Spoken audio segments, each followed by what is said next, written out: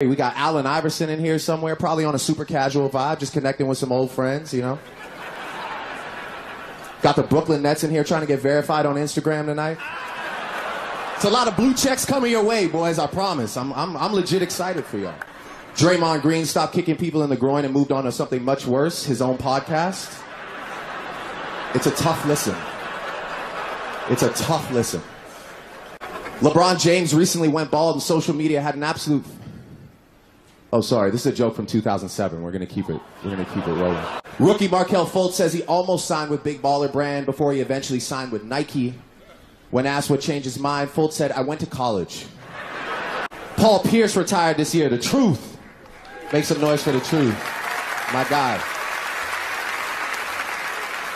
You know, after a very long career, fans were in shock as they were under the assumption that he left 10 years ago.